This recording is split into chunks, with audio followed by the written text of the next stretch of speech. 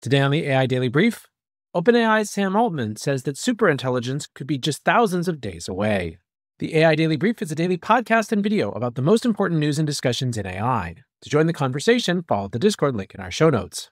Welcome back to the AI Daily Brief. Sam Altman published his new essay, The Intelligence Age, on his personal blog yesterday on September 23rd, 2024. It has generated a huge amount of conversation, so first let's read the piece, and then we will see how people are discussing it.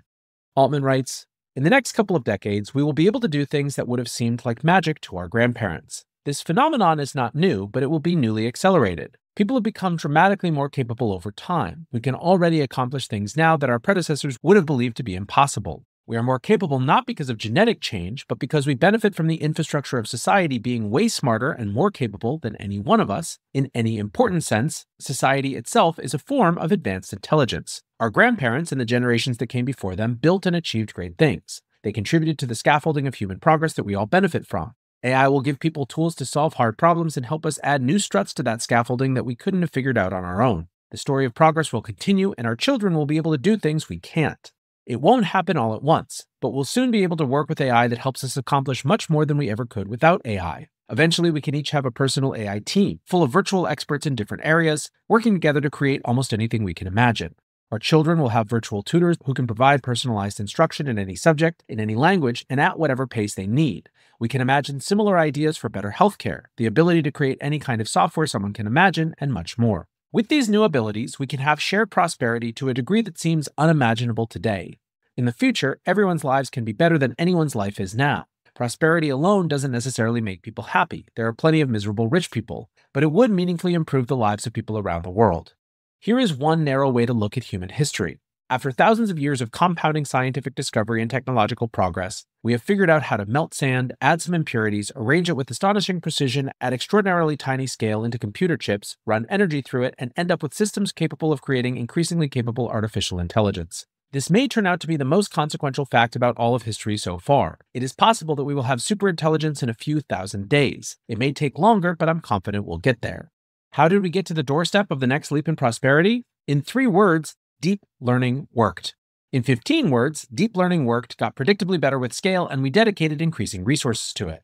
That's really it. Humanity discovered an algorithm that could really truly learn any distribution of data, or really the underlying rules that produce any distribution of data. To a shocking degree of precision, the more compute and data available, the better it gets at helping people solve hard problems. I find that no matter how much time I spend thinking about this, I can never really internalize how consequential it is.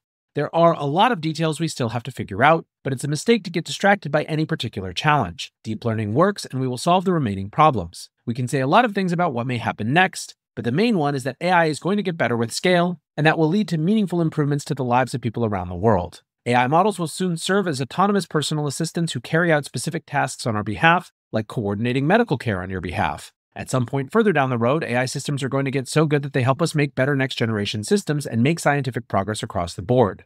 Technology brought us from the Stone Age to the Agricultural Age and then to the Industrial Age. From here, the path to the Intelligence Age is paved with compute, energy, and human will.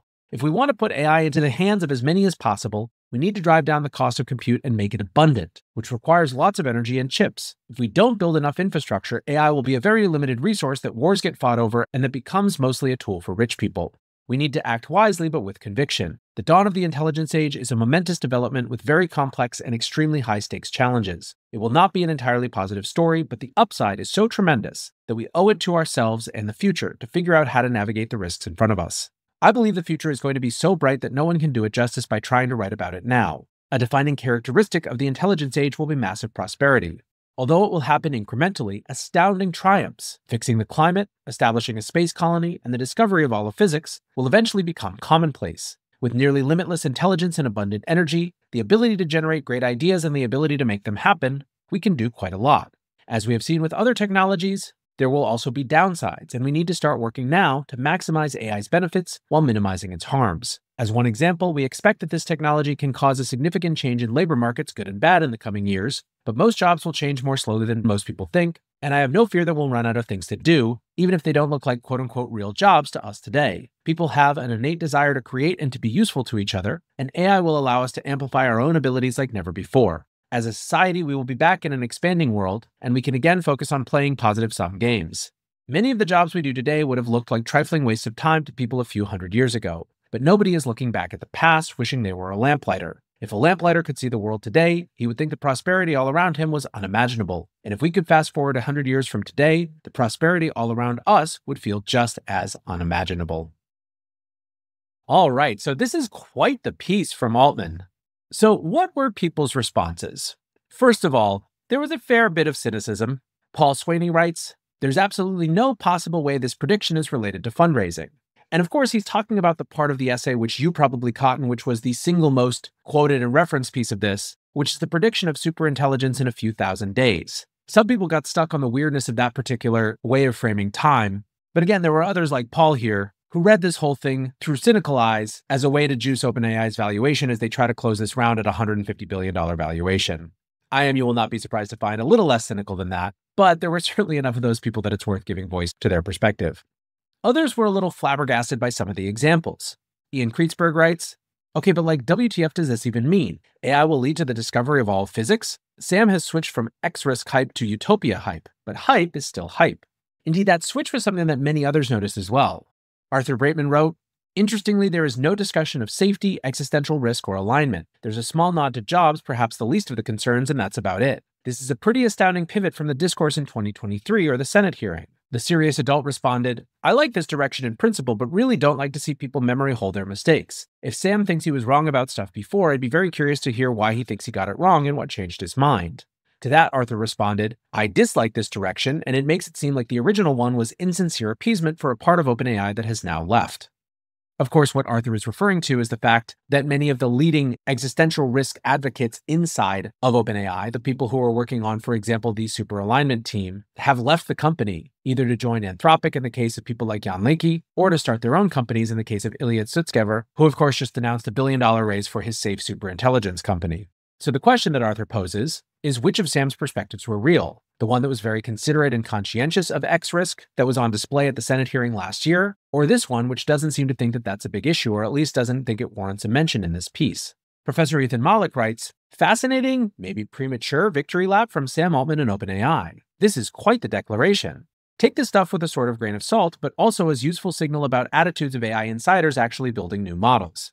So what he's referring to specifically here that I think is important is this question of whether we're reaching the limits of our ability to scale models with current techniques. Many people think we are, but the labs just keep seeming to insist that we are not anywhere close. And I think Ethan's point is that even if you think Sam is wrong, or that the whole thing should be taken with a grain of salt, it does seem to suggest that the people inside the labs really do think that we have not reached the limits of current techniques yet. On the other end of the spectrum, there were some who were bummed or at least play acted that on Twitter. Binu Reddy writes, "Bad news. Superintelligence is thousands of days away. AGI has not been achieved yet. No, you don't get to retire yet. No, you can't make $1 billion overnight by applying AGI either. You have to wait thousands of days. Could be a decade." Obviously, a little bit tongue-in-cheek. So I think the interesting thing about this is that it seems to me pretty clearly to be a conversational redefinition, to shift the focus of the AI narrative to a discussion of prosperity and possibility, rather than to leave it mired in the questions of risk and catastrophe, which have been a big part of the shape. To what extent this is a response to things like SB 1047 with its focus on X risk seem like interesting questions to ask.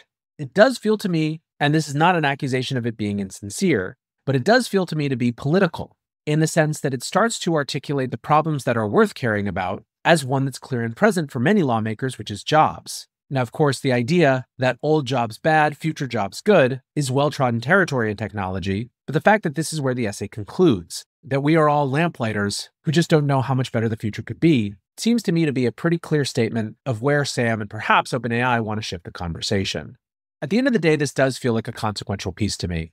It feels like even more than before, we are gearing up for a narrative battle between AI as a thing of danger and AI as an enabler of prosperity and abundance. And to some extent, it feels like Altman was trying to write a foundational document for the prosperity side of that argument.